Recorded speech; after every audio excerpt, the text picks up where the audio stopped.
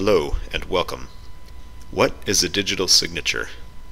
A digital signature is not your signature at a store or restaurant when you use your credit card. A digital signature is a method of providing accountability for electronic transactions where a handwritten signature is not possible or feasible. It provides authenticity, in other words, the source is who it claims to be. It provides non-repudiation, or the inability of both sender and receiver to deny that it was sent or received. And it also provides integrity, or the assurance that no unauthorized changes were made. Before we get into the example, here are some terms you should be familiar with if you aren't already. If you're not familiar with these terms, be sure to watch my videos on asymmetric cryptography, hashing, and encryption. You should be familiar with the term public key, private key, what a hash and a digest is, what encryption and decryption is, and PKI or public key infrastructure. As a quick review, remember that for digital signatures to work, each user has to have a public key and a private key. This is part of the public key infrastructure needed for digital signatures to work. As another quick review, remember that a hash is a smaller representation of a larger message. Here is how a digital signature works. The sender creates a message.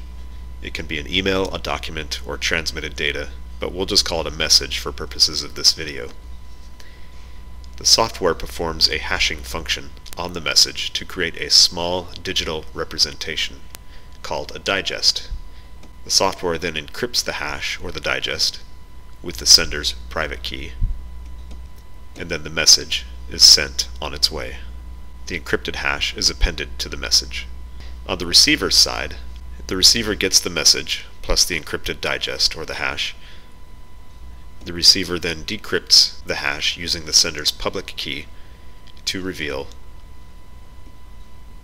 a hash, or a digest. The receiver's software then performs the same hashing function on the original message to produce a digest. The software compares the two digests to see if they're the same. A few examples of digital signature software are DocuSign and Adobe.